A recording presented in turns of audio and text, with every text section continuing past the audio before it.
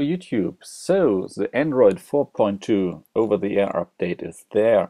If you haven't downloaded it yet, and if your Nexus device doesn't show it to you, as on mine here, it's Android version 4.1.2, and if you hit update and it won't work, then there's this neat little trick. Hit over to apps, then go right to all apps, scroll down until you find Google Service Framework. Then hit clear data, okay, and force stop. Go back, get back into settings, about phone, and now try the system updates search and check now. This is it.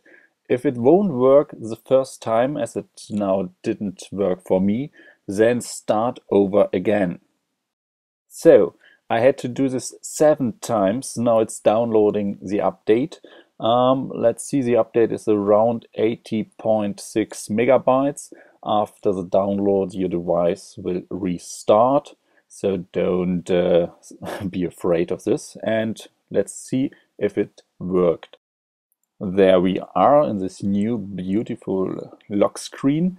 And let's turn it off and turn it back on, and there we go. Another time the clock looked different. We got this widget features here, but this is something for the next video. Let's unlock it. Everything seems to be as used to, but there's something different. If you scroll down on the right top side, you get the shortcuts, but hey, this is something for the next video. Just let us check in the settings if we really got, of course we got it, but let's make sure there it is, Android 4.2. So that's how you get this update. Thanks for watching and see you in the next video.